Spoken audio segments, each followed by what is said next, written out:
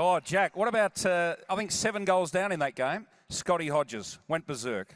Yeah, well, at three-quarter time, I went up to Scott and I said, Scotty, you've done nothing. So I did. And I said, you've got 5 minutes. If you don't do anything in 5 minutes, you're off the ground. You won the game. Well, he listened, yeah, unbelievable. How important, what was the pressure to win? Once we'd announced that we wanted to be an AFL club, everyone was against us. What was the pressure like to win that premiership? We didn't really notice it because we had to win games, so we were there to play football. The board, they had the vision. They knew Port Adelaide would go higher and further, so we left off-field to them. We concentrated on-field, and the players were excellent. They were very, very good to coach, you know. I loved it. I loved every minute. Greg, off-field, Jack just mentioned it. How many hours a week do you reckon you were putting in to make all of this happen? Well, not myself, but I think certainly at the board level, it'd have to be 20, 30 hours a week solid, particularly to get that second licence. Yeah, you saw the vision there where you rolled up with a suitcase. I mean, that we all remember it. That was in all the news services right around the country. I mean, the document was the biggest thing we've ever seen. Yeah, well, we wanted to show people that we had the best plan.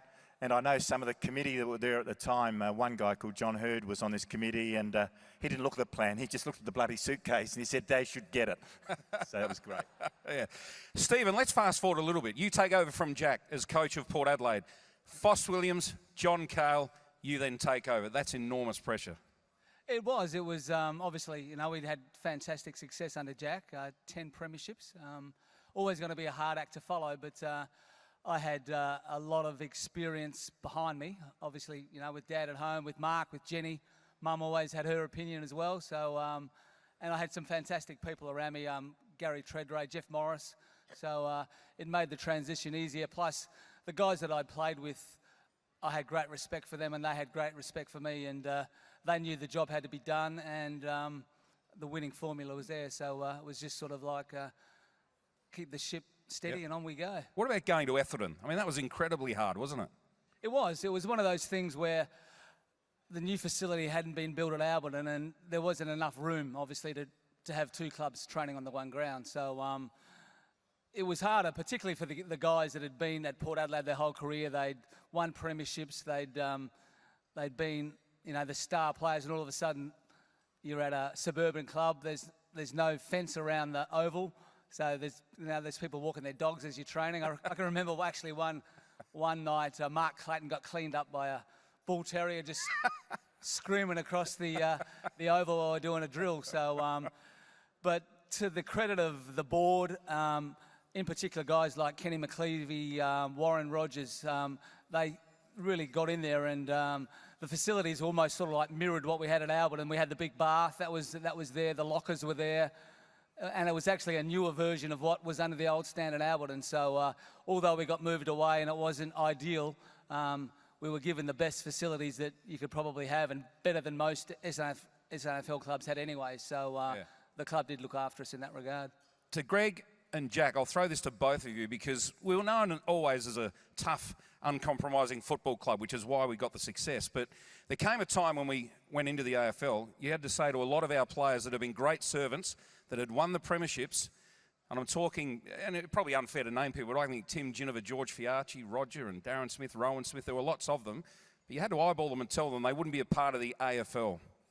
They must have been hard times. Yeah, that wasn't easy, but sometimes it has to be said. It's like if a player doesn't train hard enough, we would say to him, look, you have to lift the tempo. If you don't do that, you go to another club and prove me wrong. So we did that. I've had players cry, you know, when you said, look, you can't be at the club anymore. I don't see you fitting into the team. So that's really hard, but I love the players. I loved every coaching session I had there. Used to love training, didn't matter whether it was wet or dry. Loved every bit of it. Stephen, the number of players I've spoken to over the years, and you ask, why was Jack so good? Why did he win 10 premierships? And the same answer comes up, that he made every player believe that they were the best player he'd ever seen. Is that accurate? He was terrific at that. The ability to make guys feel really comfortable. And, you know, we're starting to learn a lot more about this, and I've learned a lot from Jenny just about the psychology of football and how to get the best out of people. And Jack was as good as anybody and probably still would be today, just at making you feel really good about yourself. And we had a lot of guys in our side that, you know, they were world beaters, but with faith that Jack showed in them and the way that we played our footy. It was just a really strong team that went out there week in, week out, and you know, we got the results because we knew that Jack believed in us, and you know, it's just a fantastic thing to have. Not a lot of people have that ability, but you know, 10 premierships certainly speaks for itself. Greg, just finally to you, we went into the AFL 97 within a short space of time.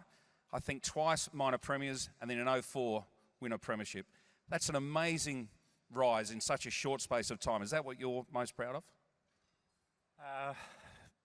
Thanks to Mark and the players and all the people around the club, the most exciting day of my life. It's just outstanding. And to our members, you know, I can still, the faces of people, everyone we saw after that victory in 2004. I enjoyed a lot that Jack brought to us as around the board table, but being the first one in the AFL, the only downside is I've got a 12-year-old grandson and he didn't see it. Yeah. I want to see him see another one before he gets too old. Well, but 204, fantastic. Yeah. Please thank our very special guests, John Cahill, Greg Boulton, Stephen Williams.